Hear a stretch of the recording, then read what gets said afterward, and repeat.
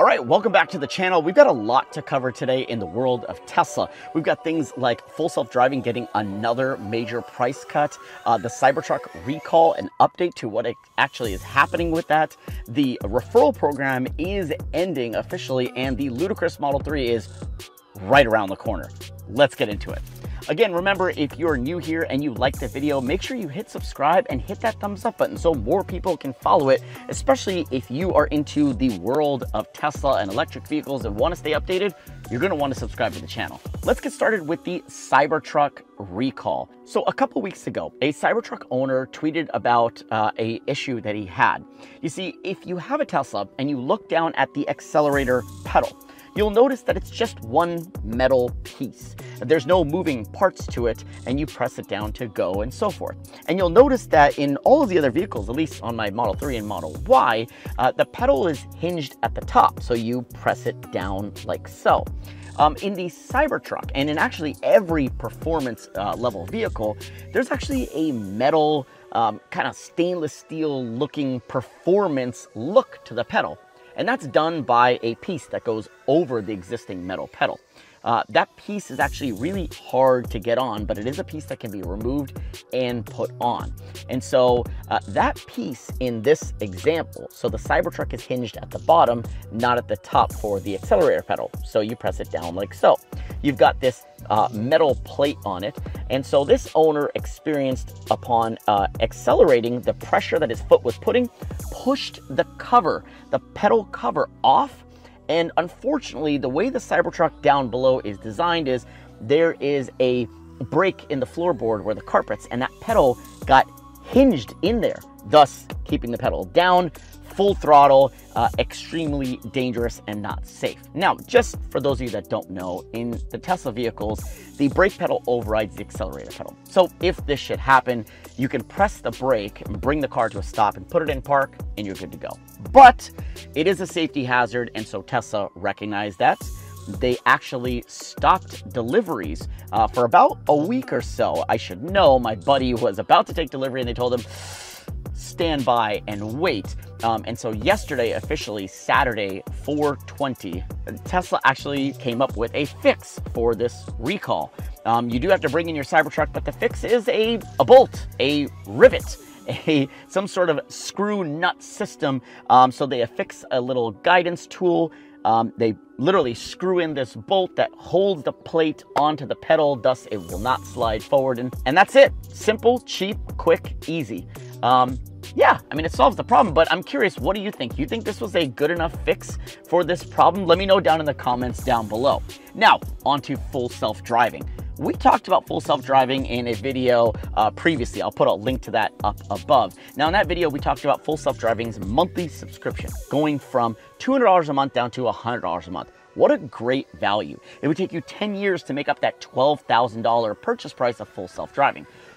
Well, it is now no longer $12,000. That's right. Full self-driving, as of yesterday, has dropped to $8,000. That's a significant price cut. Not only that, but the option for enhanced autopilot for $5,000 is no longer an option. So every Tesla comes with autopilot, or you can upgrade to full self-driving for $8,000. Now, the cool thing about this is very similar to what happened when I got my 2018 Model 3. I bought enhanced autopilot for $5,000. Later, I got a, I guess you could call a fire sale for $2,000 for full self-driving. And that's exactly what's happening now. If you have enhanced autopilot today, you can now purchase full self-driving for $2,000. Amazing, great deal. If you don't, and full self-driving costs $8,000, which is way better than $12,000. But I feel for those that just may have paid $12,000 a month or 2 months ago that are now really kicking themselves. I mean, it just further really muddies the water when it comes to resale price, and the value of our Tesla vehicles just seems to be all over the place. Curious, what do you think about this price cut? I mean, I think it's great for adoption of full self-driving, but really sucks for value and resale. I mean, I'm not in it to resell Teslas. I enjoy my car, and I love my car, and I love everything about it, and so I'm enjoying it.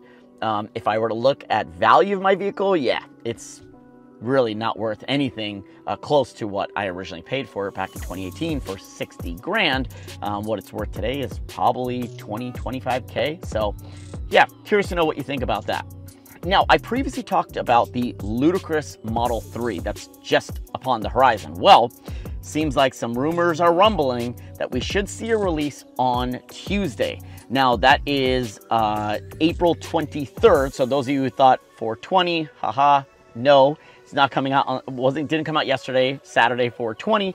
It is coming out on the 23rd, Tuesday. So stay tuned for your configurator to look for that and order it. And on the topic of ordering, let's talk about the referral program. So the referral program, if you don't know, if you own a Tesla, you get a referral code to share with your friends and family and anyone that you like. Mine has always been in the description down below. So if you're looking at buying a Tesla, please appreciate if you use my referral code. Now, if you use a referral code, it gives the referrer some bonuses and it gives the buyer some bonuses.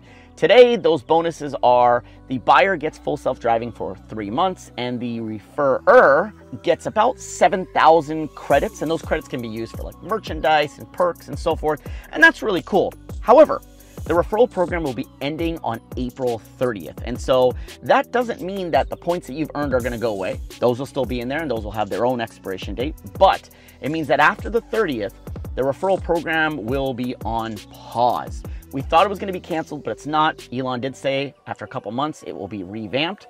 So curious to know what it'll look like after. Curious to know what you think it'll look like after. Leave that down in the comments down below, but we'll see. I have always liked the referral program. I get it. I don't think Tesla really needs this anymore. They sell cars like it's water. But it's just always nice to have these perks that are not always available to everyone. You know, some special enhancements or experiences or gear or merchandise that can't normally be bought by anyone for their longtime loyal customers and fan base. So I've always liked the referral program. Curious to know what it's going to look like when it returns. But if you're looking at buying a vehicle before the end of the month, make sure you're using a referral code if you don't have one. Mine is down below in the description. But that's all for the week in news on Tesla. Just a bunch of things that I thought I wanted to come out here and let you guys know. Let me know if I missed anything. Leave them down in the comments down below. But I'm curious to know what you guys think. Other than that, we'll stay tuned. We'll see what Tuesday holds for the ludicrous Model 3. And yeah, I'll catch you guys next time.